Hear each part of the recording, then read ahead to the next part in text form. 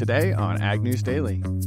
This is our fifth field day that we're hosting. It's going to be just outside of Buffalo Center, Iowa. It starts at 2 p.m. We're going to have a host of really interesting people there. We're going to have plot tours. We're going to have a farmer panel and have a bunch of farmers, including myself, that are doing some of this farm weird stuff for people that want to just come and ask questions. The goal of it is to have people come in and inspire other people to go home and try this stuff and put it into action. And like I said, spread this kind of grassroots movement of innovative farmers trying to find solutions for themselves. Welcome back to the weekly edition of the Ag News Daily Show. Tanner and Delaney sitting really close together today. We're back in the saddle together. It's been a little while, Tanner. It has. We've all each had our time on the road, and it's fun to be back here together for the listeners. So excited to jump into some news this week. But have you been to the Iowa State Fair yet? I haven't. I'm going today. Oh, today? Today. That's great. I think we're going to go this weekend, take the girls down there and see. But it sounds like a lot of great things and should be some good weather. We've had some mild and showery weather here in the U.S. Corn Belt this week. We have hopes of warmer and drier weather in the upcoming week. A system is bringing scattered showers and thunderstorms throughout the Midwest over the next couple of days. Leaving eastward this weekend, temperatures will remain mild and are forecasted largely to stay that way through the end of next week. Though it gets drier next week again, conditions are largely favorable for filling of corn and soybean pods. So kind of a good end to that growing year, at least here in the Midwest. That's right. And we saw crop conditions report as much. 94% of the corn crop has reached the silk growth stage, according to the USDA's weekly report, up from 88% last week and on par with the 5-year average. 60% of the corn crop across the states has reached the dough growth stage, up from 46% the year prior and ahead of the 5-year average. 91% of the soybean crop has reached the bloom growth stage, up from 86% the week prior and ahead of the 5-year pace, while 72% of soybeans have also reached the pod growth stage, up from 59% the week prior and ahead of the 5-year average. 93% of winter wheat has been harvested, up from 88% the week prior and ahead of our 5-year average. And 18% of the spring wheat crop across the top 6 growing states has been harvested, up from the previous week, Tanner. So I think farmers are getting itchy to get out there and get things planted, but crops are looking really pretty good here in central Iowa. Yeah, certainly been a lot of yield estimates being done. But we also saw a report from the Association of Equipment Manufacturers, AEM. They just released the July 2024 tractor combine sales report, and in July, the U.S. sales of four-wheel drive tractors surged by 18.6% compared to the previous year, making a 5.2% increase. Despite this positive trend, agricultural tractor sales fell overall by 14.1% in July and down 11.9% year-to-date. Combine sales saw a significant decline, also dropping 19% in July and 17% year-to-date. Kurt Blades, the AEM's senior vice president, highlighted that July rebound in four-wheel drive tractors is a positive development following the slowdown in May and June. However, he noted there's going to be challenges, particularly in the subcompact tractor market, which has softened after years of strong performance. Blades emphasized the importance of passing the Farm Bill to provide the stability that farmers need to make these purchasing decisions. In Canada, four-wheel drive tractor sales saw even more substantial increase with an 88% jump in July, compared to us, which is a 17% year-to-date jump. Canadian overall tractor sales decreased by 13%, down 15.5% year-to-date. So we are seeing a little bit of a slowdown. Yeah, I think that's no surprise as we're starting to see commodity markets continue to reflect that as well. But the USDA said on Tuesday it's going to expand bird flu testing of beef entering the food system as a response to the ongoing dairy outbreak. USDA officials, in a call with reporters earlier this week, along with staff from several U.S. health agencies, said that tests will begin in mid-September and urged livestock workers to remain vigilant. Nearly 200 herds in 13 states have contracted bird flu since March after the virus jumped from wild birds to cows, according to USDA data. The expanded testing will continue for the rest of the year and will focus on beef from dairy cows, according to USDA's Undersecretary for Food Safety. Eric Diebel, Deputy Undersecretary for Marketing and Regulatory Programs, said the USDA is confident that the current bird flu testing systems will help the nation's dairy farmers and now beef farmers as well. That's right. And in addition to this, Colorado has also implemented mandatory weekly milk testing for dairy farmers on July 22nd. And this has since then detected 10 additional positive cases in the state. Farm workers remain at risk of bird flu infections. So as long as the virus circulates among livestock, 13 poultry and dairy workers have contracted the bird flu since April, according to the CDC. The CDC is working on expanding its surveillance wastewater testing of the H5 virus in advance of the fall and winter flu season. So more news there. Well, Tanner, as we turn our attention to some agronomic use, the use of fungicide is an additional cost for farmers, but it also comes with complex decision-making that has to happen. With this challenge in mind, BASF has introduced a new unique spray timer tool to the market for more efficient fungicide management, now through their Exarvo Field Manager that alerts users when a fungicide treatment is needed for a specific field. This spray timer tool provides users timely alerts based on existing disease situations, advanced growth stage, and disease prediction modeling, which includes weather and historical field data. If a fungicide treatment is required in a field, Spray Timer recommends the best application timing to help ensure farmers' investment in fungicide is efficient as possible.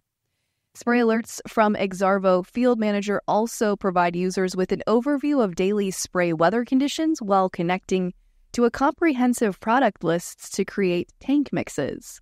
Spray Timer also provides the user with information on specifically where to apply and allow users to be notified before yield-reducing stress occurs. With this new Exarvo Spray Timer, users can also gain access to prescriptive fungicide timing and field placement alerts.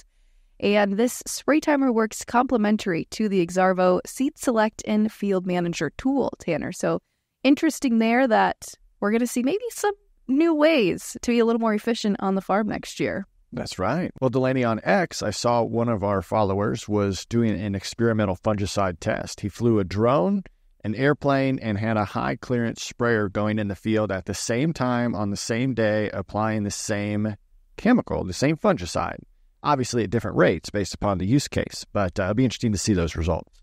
It certainly will, Tanner.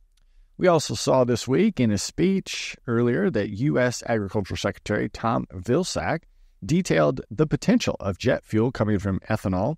Even if this process to make it work is going to be cumbersome at best, Vilsack spoke Thursday to members of the American Coalition for Ethanol holding its annual meeting in Omaha.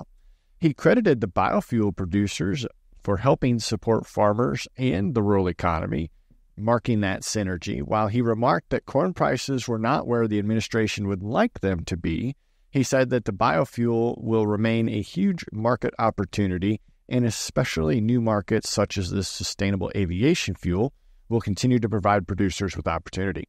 He said that biofuel producer group will need to turn to new markets increasingly, such as sustainable aviation fuel, to capture the incentives and help the airline industry lower its emissions. So it sounds like there's a partnership coming forward there, Delaney.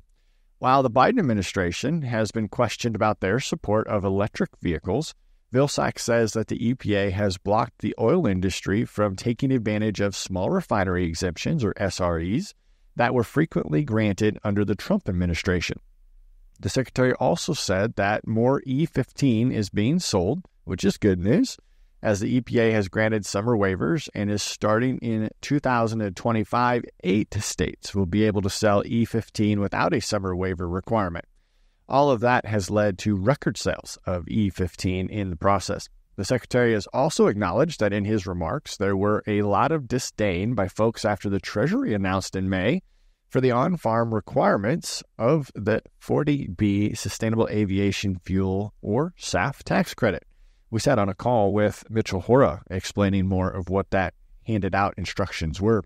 The Treasury guidance requires the bundling of no-till planting, nutrient management, and cover crops, but still, he felt confident that the administration had done a lot to support rural Americans over the last 4 years. So it seems like there's going to be some campaigning, at least comments, and definitely going to be a focus in the Midwest as we look at these presidential candidates. A little bit of maybe campaigning through some of his remarks there as he was recapping the industry's successes over the last year. Yes, certainly so. But we have a great interview for you today. We're going to talk to Zack Smith, known as the stock cropper, about a unique field day opportunity coming right around the corner.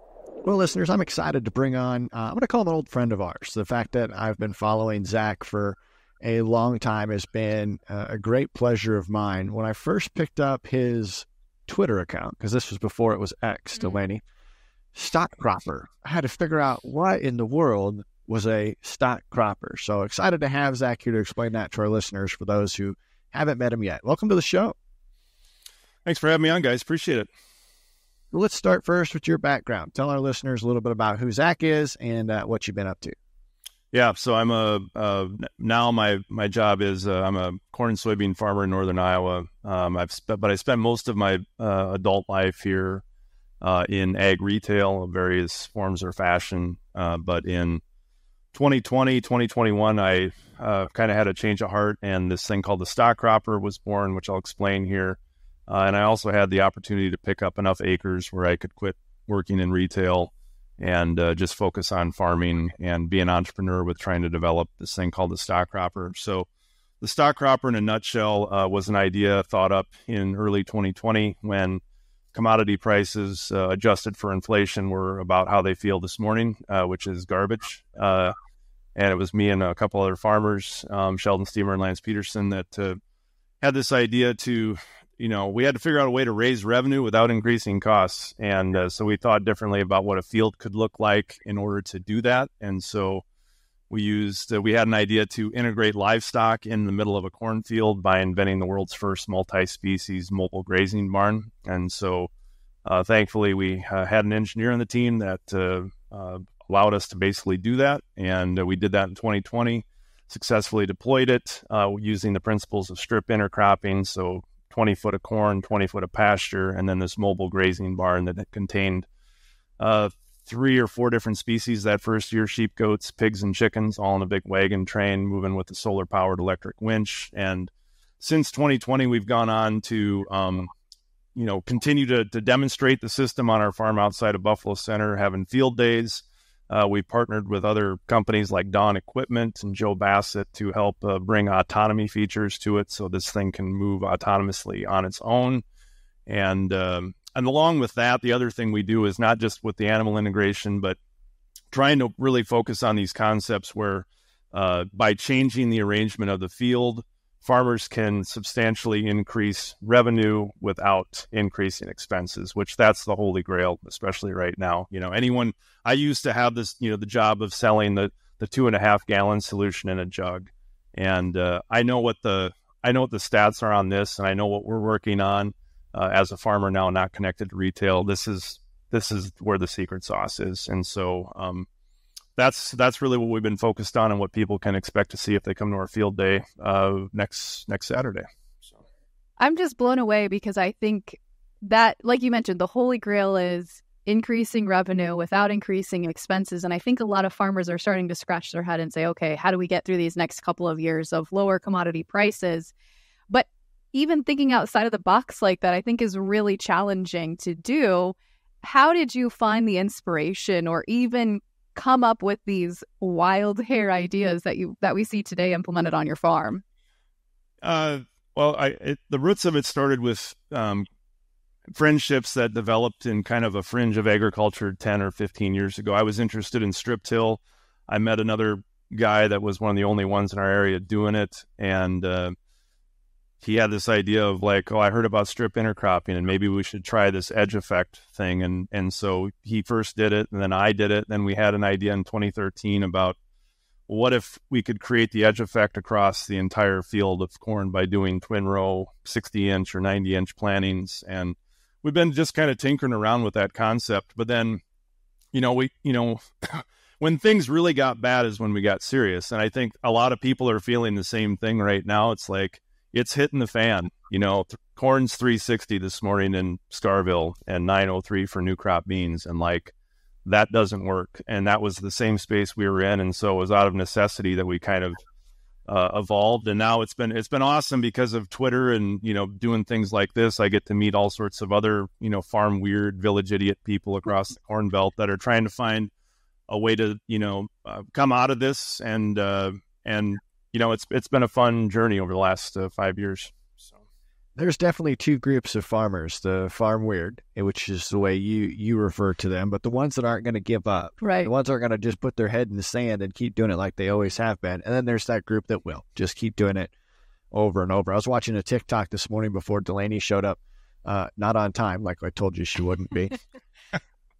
And it was from Ag PhD Days saying that outside row of corn should have the potential of 400 to 500 bushel per acre if you properly fertilize because of that excess sunlight. So what are you seeing the benefits of your strip cropping, if that's the best way to describe it, when you are using this various spacing?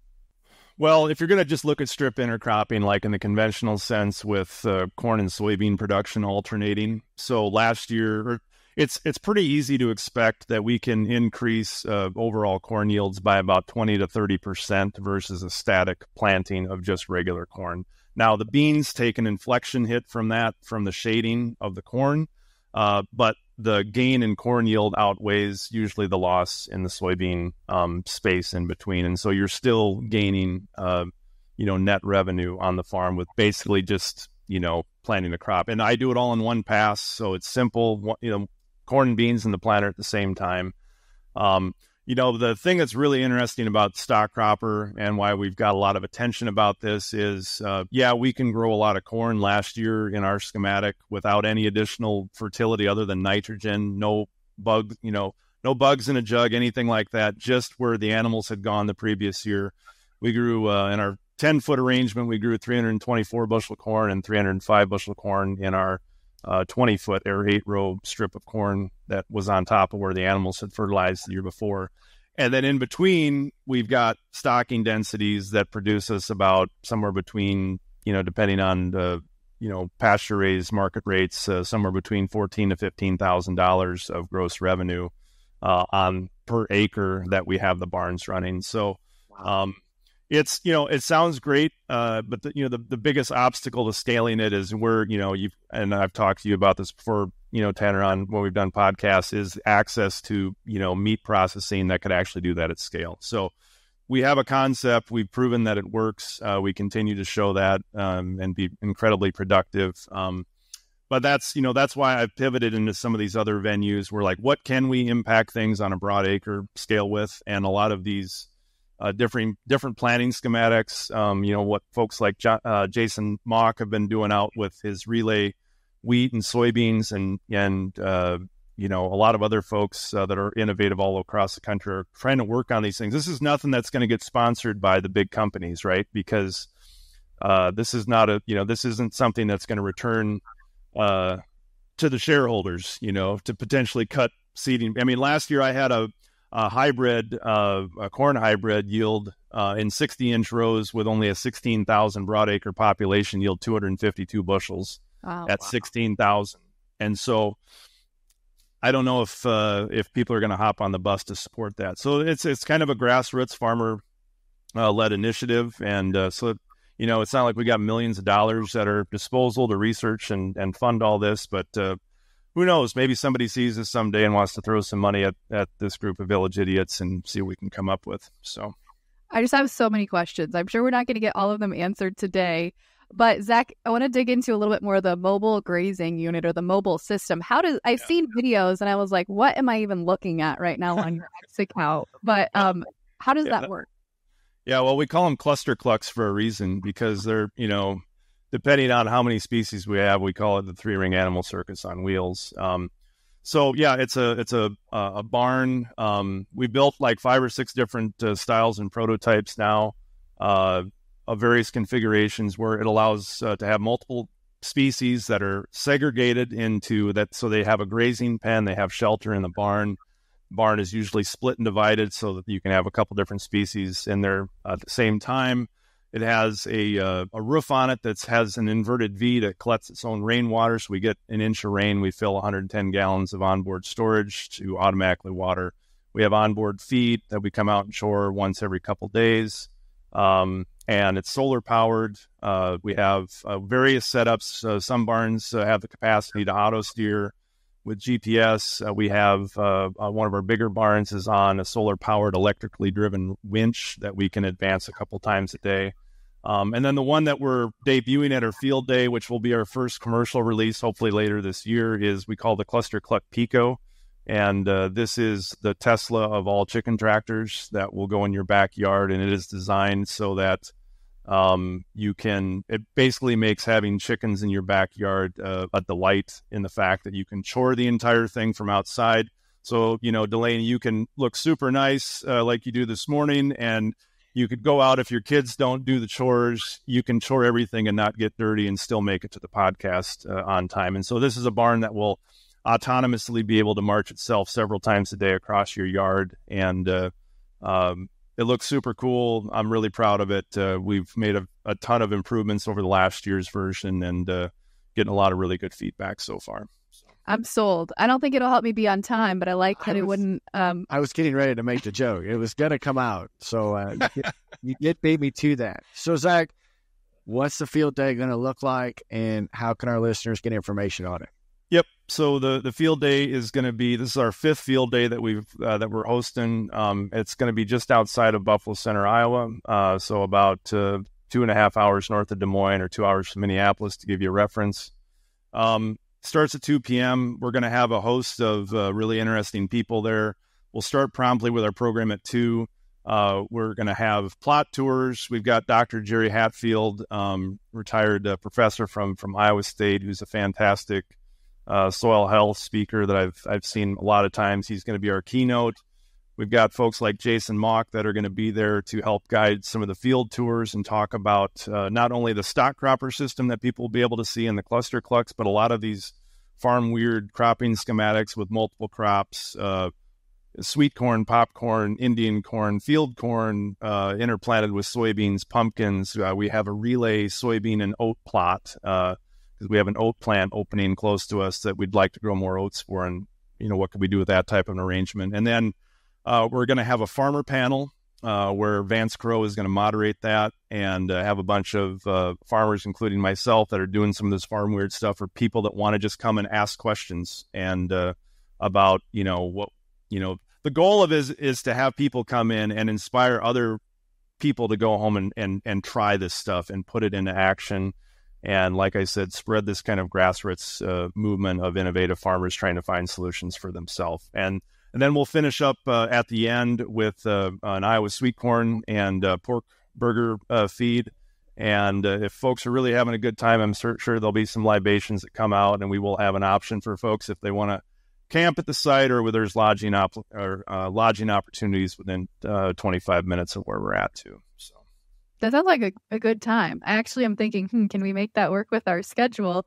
Zach, I really appreciate too that this information is, I'm just going to say, free to the public, or free to those farmers that want to come because you're interested in helping to spread what you guys are doing. But longer term, are you going to help farmers, maybe consult them on getting this set up on their operation? Can I buy the mobile grazing unit for our farm? What does that look like in the future? Yeah, so the plan is to start to scale out the cluster clucks themselves. We're going to start where it's the easiest access to the market and the biggest market, which is the backyard chicken space.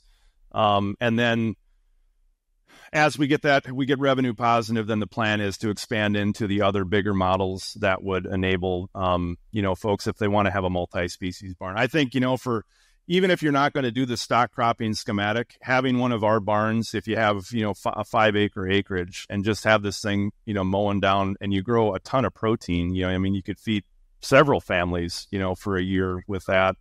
And this idea of protein sovereignty, of building devices that make busy people with busy lives, make it easier to produce their own protein and feed their families, is kind of the pivot that I see the direction of the company taking, and then supporting helping people figure that out, not only with the device, but with, support and information consulting, like what you're talking about. So that's great. Well, Zach, we appreciate you taking the time this morning.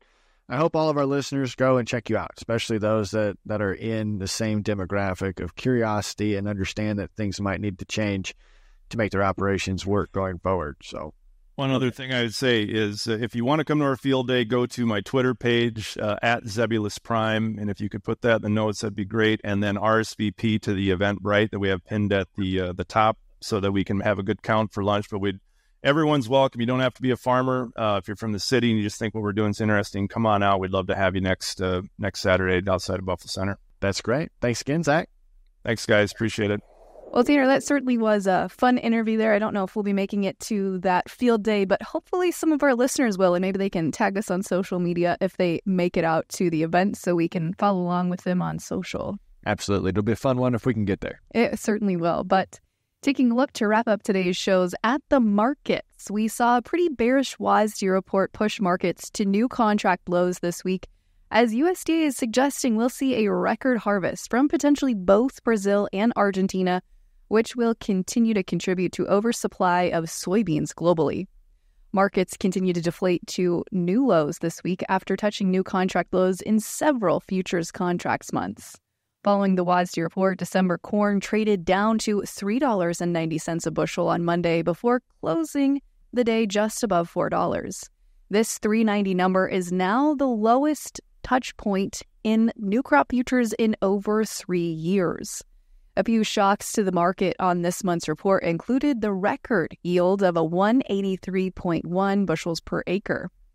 Soybeans had a similar story this week after trading to new contract lows as well at $9.55 on Wednesday, before closing a little bit higher at $9.68.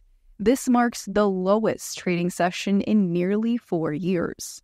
The WASDE report shared other bearish news for beans after estimating that the national yield would probably be around a 53.2 bushel per acre, which was above the trade average and above last month's report of a 52.5 from the July WASDE report. So not a lot of excitement here for the bulls to get some rallying power behind, and it's going to take a lot of really major bullish news to spark some sort of life back into the grain markets, Tanner.